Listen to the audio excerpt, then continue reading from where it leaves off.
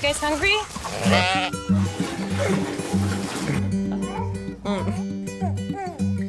Isn't that easy? On the homestead, we have more than 30 laying hens, which means we get over 100 eggs a week. What's so great about farm fresh eggs is that they're actually laid with a coating on the outside that keeps oxygen from getting in. So as long as you don't wash the eggs, they can stay at room temperature for weeks. And today we're going to be using these eggs to make homemade pasta. All you need is 2 ingredients, eggs and flour. I'm going to start off the pasta with just 2 cups of an organic white flour. We're going to pulse this just a little bit to sort of aerate the flour. And then 1 egg at a time. Depending on the size of your egg, you might need to add just a teeny bit of water to sort of get that nice, stiff pasta texture that we're going for. This is perfect. We're gonna put some flour down so it doesn't stick to our table. I'm just gonna work it a little bit. My goal right now is just to use my fingers to work it out into a fairly thin sheet so that it can fit through my pasta roller. So now you can see it's just a rough sheet. We're gonna keep rolling the pasta sheet through thinner and thinner. Perfect. It's pretty easy too, right? I'm gonna use the spaghetti cutter.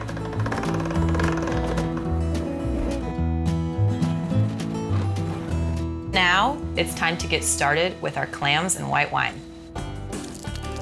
As with all good recipes, it's gonna start with a hefty chunk of butter, a lot of garlic, and a lot of clams. If you want specific measurements for this clam sauce, they'll be on the blog. We want it to infuse into the butter and melt all in there and get all delicious.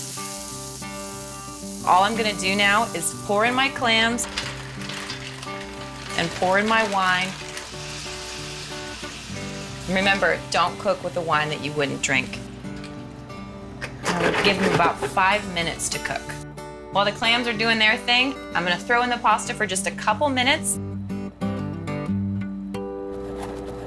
I'm gonna chop some parsley, just really fine. It's gonna give us a nice fresh flavor, a little bit of color. Let's check on our clams. They'll know that they're done when they open up. All right, we're there. All I'm gonna do now is throw in my pasta. Clams are one of those things, they're not super easy to stir, but you just have to get after it. You can't be afraid. I'm gonna add a few garnishes, a little salt, some fresh pepper, and the chopped herbs.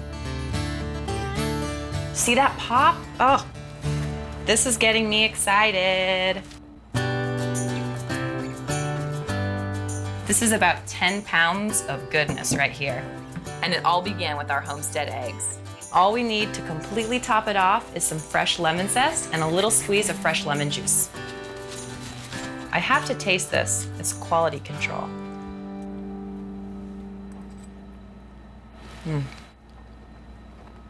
So good. I might be able to eat this all by myself, but I think I'll share with my friends.